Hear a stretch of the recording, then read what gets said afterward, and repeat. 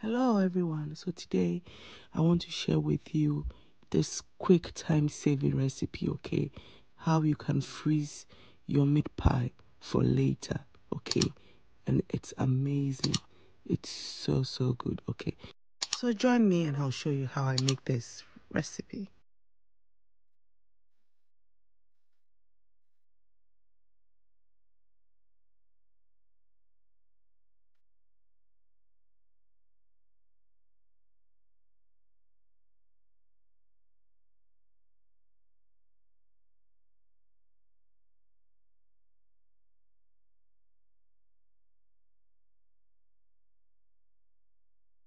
So we start by making the dough, okay? So I have some flour and I've added some garlic salt and a little bit of garlic.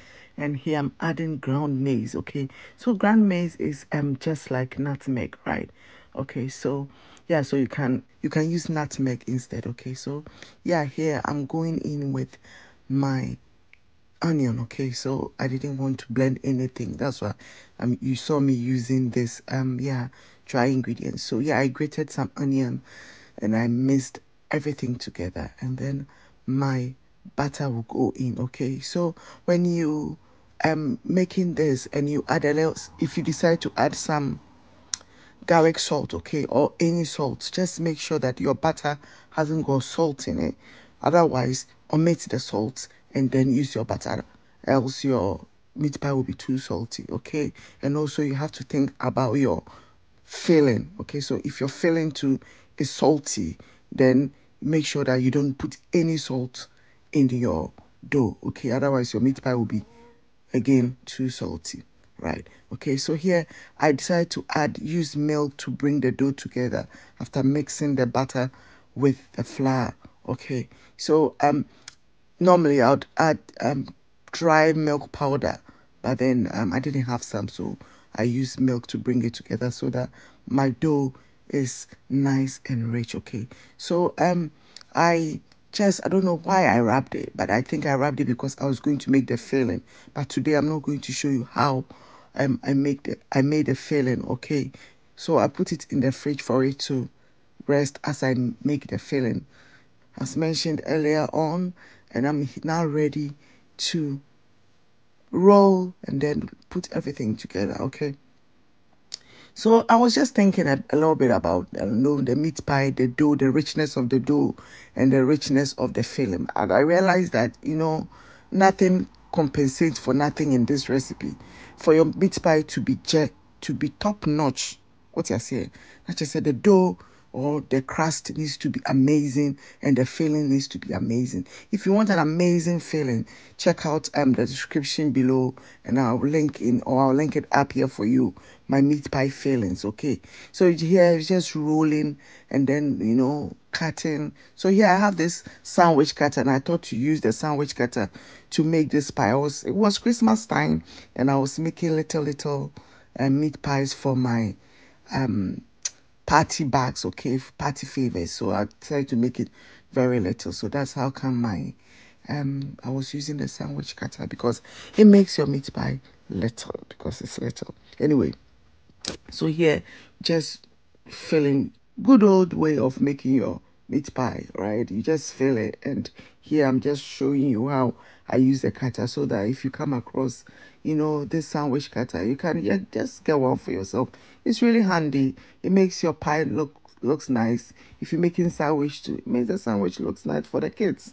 So you can try that as well. Okay, so the purpose of this recipe is for you to, especially maybe for commercial purposes or anything, maybe you making some pies for a party or for anything, is for you to be able to make this in advance, okay, and save it or store it in the freezer. So whenever you are ready to bake it, right, you just pop it in your oven and it's ready to go. Trust me, it takes nothing away from the freshness or the taste or the anything of this of your meat pie. Okay, meat pie no say it's not because you didn't freeze it. What I say, and for your meat pie to be nice, as I mentioned, your dough needs to be jet. If you want jet meat pie dough or jet meat pie crust, I have the recipe on this channel too. Okay, it needs to be jet. Otherwise, Charlie, it doesn't matter how you make it look, and yet what I said. And also, so here I'm just going to pop it in a freezer bag. So you need to date it so that you know that your meat pie has not stayed in your freezer for 1,000 years. Charlie, like sometimes to me the name I share fridge, now freezer no near fridge, I mean freezer. Okay. So here let me make a point.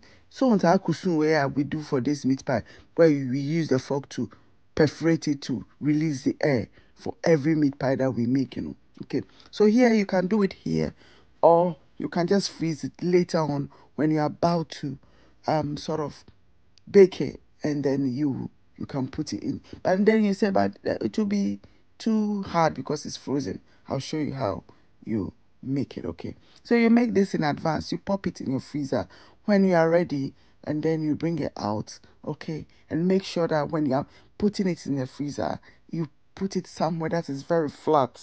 Otherwise, it will all squish because it's soft, right? So it's been like, I don't know, I made this as you saw, 3rd December, and I baked it sometime mid-January, just about, yeah, mid-January, early January that I baked this, okay? So what you do is you put it on your baking tray, and then you pop it in a freezer, okay? Sorry, you pop it in the oven. And then like 5 minutes into the baking, you bring it out, and if you haven't perforated it, you perforate it, and then you egg wash it with your milk. You see, and then you pop it back into the oven, and there it is. Very easy, very, very easy, but very convenient. And as I said, doesn't take anything away from it. You saw the bottom of the pie. It's nice and golden brown, and look at that. When you break it, it's just delicious, amazing. The crust is incredible. You love this, okay? So as I was saying, you meat pie nyeda, na nyede, but it doesn't matter what you do to it. It's good. So there you go. So I hope you enjoyed this recipe. I hope you give it a try. If you're someone and you love meat pie, you can just make this in advance and keep it there for whenever you need it. Okay? So there you go. Thank you for joining me. Thank you for watching. And I'll see you in the next one. Bye.